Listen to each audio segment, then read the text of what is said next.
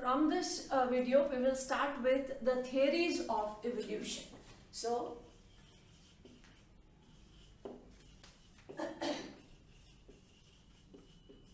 theories of evolution. Let us first discuss the main headings or the theories, and then we will take up all theories individually. We'll talk about what those scientists were saying, and then certain examples in the support of that theory, and if they have certain criticisms. So the first theory that we will be discussing is Lamarckism, or it is known as Lamarck's theory of inheritance of acquired characters. Lamarck's theory of inheritance of acquired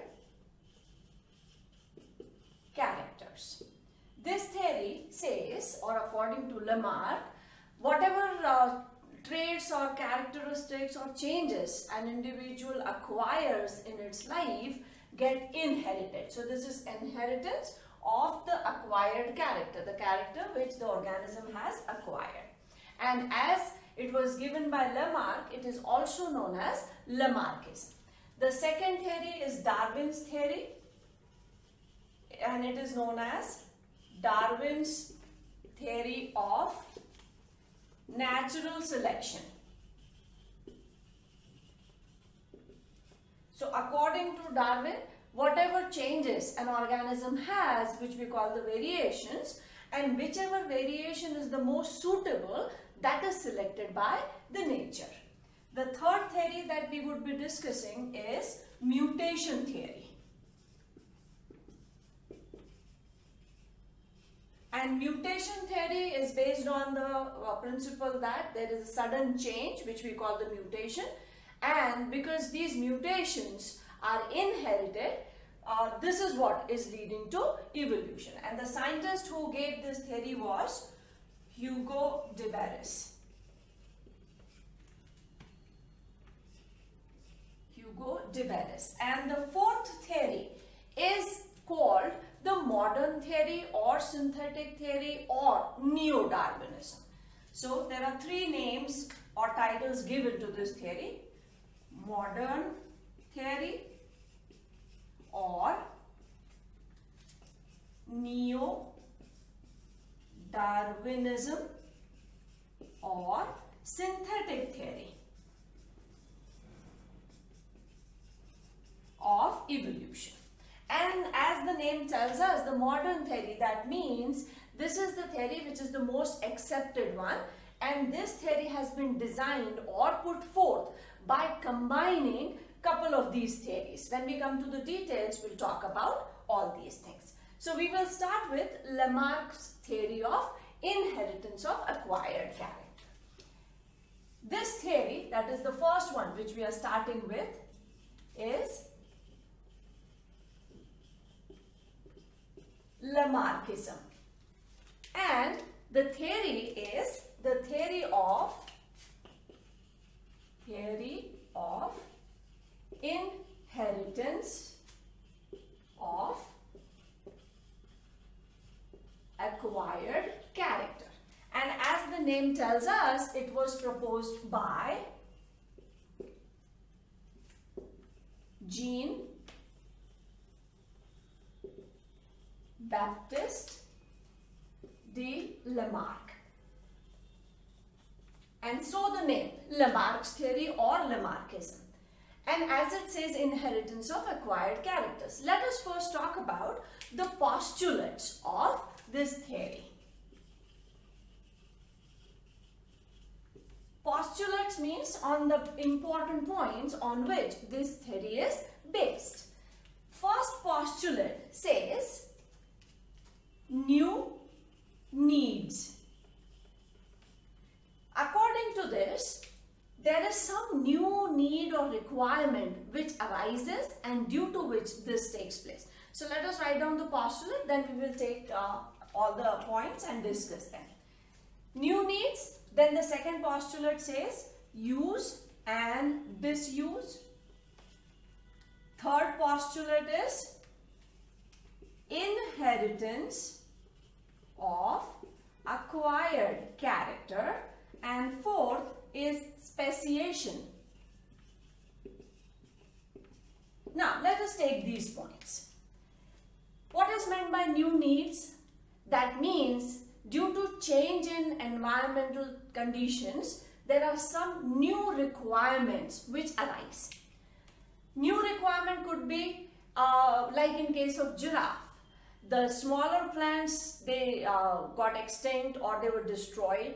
Only tall trees remained. So now the new need was to reach up to the leaves of those taller plants. To reach there, they used their forelimbs and stretched their neck. So the organ which is more in use grows more. The organ which is no longer in use either remains the same or goes on becoming smaller and smaller. And those horse-like, because we know now that the giraffe originated from animals who were pretty much like a horse or a donkey kind of an animal. So when the conditions changed, they used their forelegs or forelimbs and neck. This little longer neck which was stretched during their lifespan and little longer forelimbs, that was the character they acquired, and this character was inherited to the next generation. That means the next generation animals which were born, they were born with little longer forelimbs and little longer neck.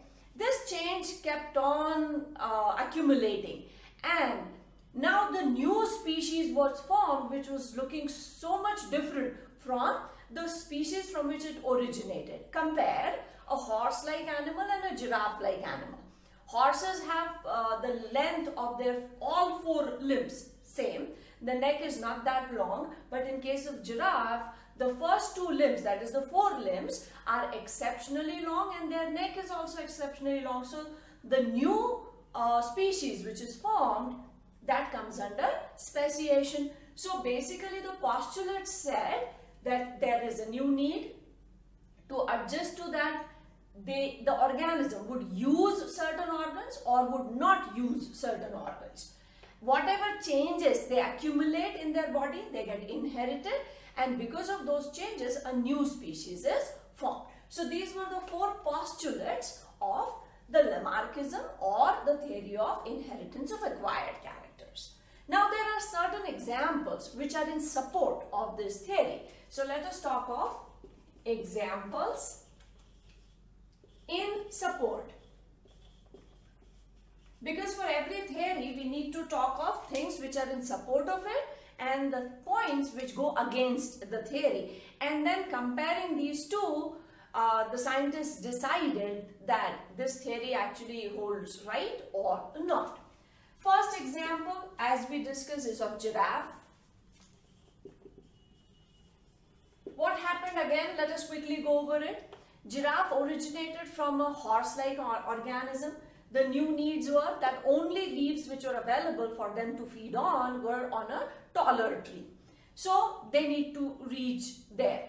That was the new need which developed. They used the front two limbs or forelimbs and a neck. So that became longer and longer.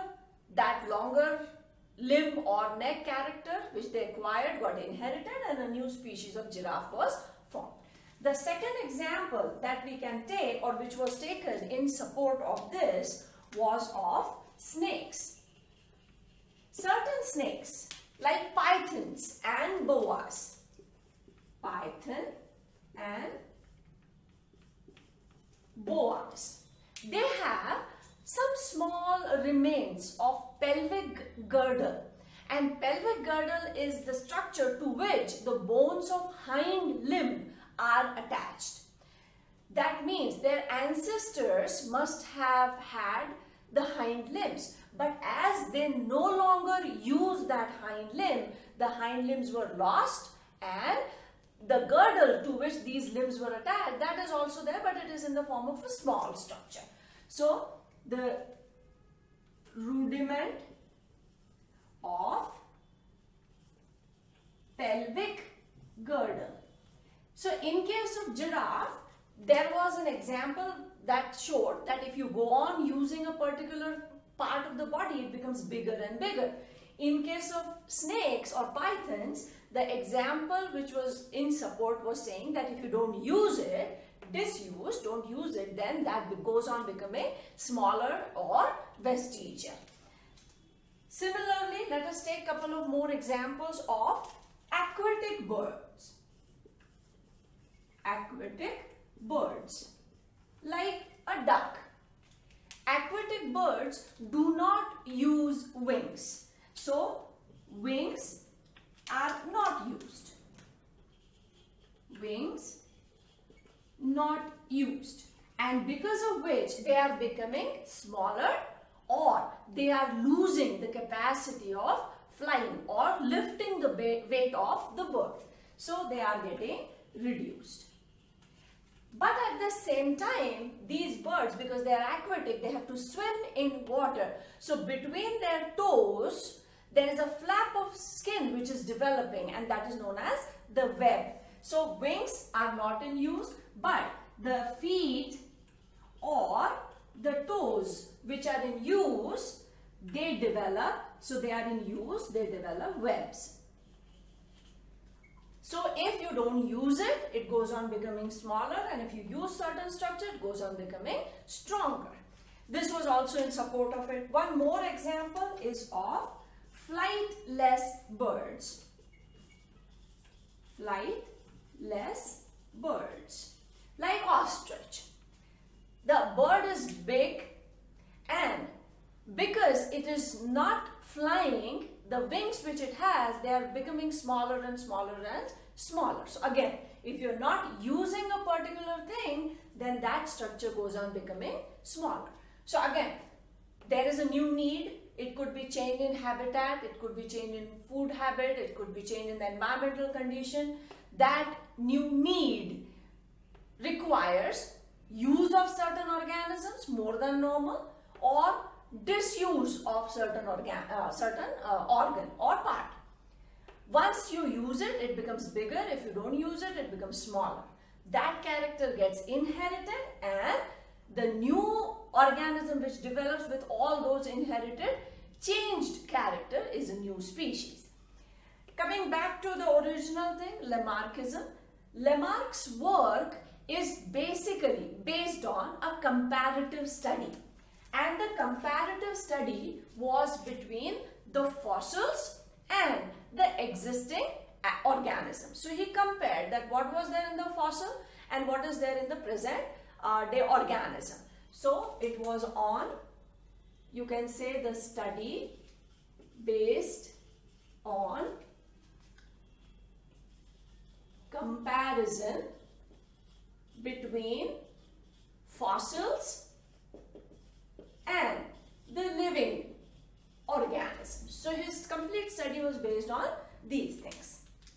One more important thing which we have to understand about this is there are many examples which are in support of Lamarckism, but there were a couple of examples which were against Lamarckism. So that is discussed under criticism of Lamarckism. So now let us talk about those examples or those experiments which disprove the theory of inheritance of acquired characters.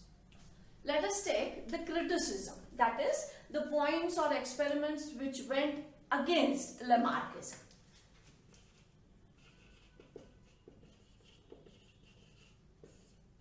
So first experimental criticism which came against it was from a scientist. His name was August Weismann. He performed an experiment. He is the same scientist who gave the theory of continuity of germplasm. Theory of continuity of germplasm. And he performed an experiment on rats. What he did, he cut the tails of these rats. And he continued this for about 20 generations. What exactly he started with? He started with 2 rats, chopped off their tails, allowed those 2 rats to reproduce. The first generation which was born, they were born with tail. He measured the length of all the rats which were born. Then again he chopped off the tail of all those rats of the first generation, allowed them to mate. Second generation was born. He measured the length of the tail of the second generation and chopped it off, allowed them to reproduce. Third generation was born, measured the length. This he did for 20 generations. So continued this for 20 generations. What exactly he was trying to do was that, according to Lamarck, if a character is acquired by an organism in its life, that character gets inherited. This is what Lamarckism says. So what he was trying to show was that if the tail of a rat is cut, that character becomes an acquired character. Acquired word is used when when an organism gets a character in its lifetime. So chopped tail was an acquired character according to him, and then he allowed those cut-tailed rats to reproduce for 20 generations. If Lamarckism was correct, as the tail was no longer in use because they never had tail, so the size of or the length of the tail should have been reduced. But even after 20 generations, he found that the length of the tail was exactly same as that of the first generation. So this was one experiment which was against Lamarckism. The second experiment which was against Lamarckism was Pavlov's experiment. And we know Pavlov performed the experiment with dog. So whenever the dog was served the food, Pavlov used to ring the bell. So it was bell followed by the food, bell followed by the food. So bell became a stimulus for the dog to get the food. After a couple of weeks or months of training, he just rang the bell and did not give the food. But he found out that the gastric juice was already secreted. So the bell was a stimulus that the food is coming. It was in anticipation. So in anticipation, the animal had already started producing the digestive juices. So he trained a dog that way. This trained dog, when gave birth to young ones, all those young ones were to be retrained. So this learning which the dog received was an acquired character. According to Lamarck, that character should have been passed on to the next generation. But what Pavlov found out that every new generation of dogs which were born, they were to be trained from the scratch. They had no previous information or knowledge which their parent generation had. So this was also against Lamarck. Third thing, which is again a very common thing based on use and disuse. A wrestler who has very well developed muscle. The wrestler's muscles are very well developed. So are the children of these wrestlers born with those developed biceps and triceps or the musculature? That doesn't happen. So this is also against Lamarckism, because this wrestler acquired that developed bicep or tricep due to exercises, but the babies or the children born to them, they would not have those muscles. Their muscles are going to be normal, and those children, again, if they perform exercises, then only their muscles are going to grow.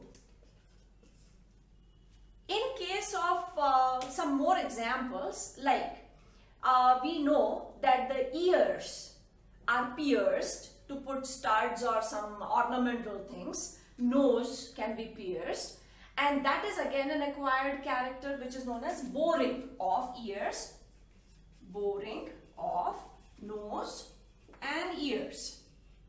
So if somebody has done this, that means they have pierced their nose or ear to put the ornaments, are their children going to be born with that pierced structure? That again doesn't happen. In China, amongst ladies, short feet are considered as a sign of beauty. So as soon as the baby girl is born, they normally are asked to put on the shoes which have a wooden frame so that the foot doesn't grow much. So having a small foot or small feet is a sign of beauty. So in China, small feet are considered as the sign of beauty. So if a lady has small feet because she kept her feet all the time in that wooden shoe, will she be able to give birth to a baby girl with a smaller feet?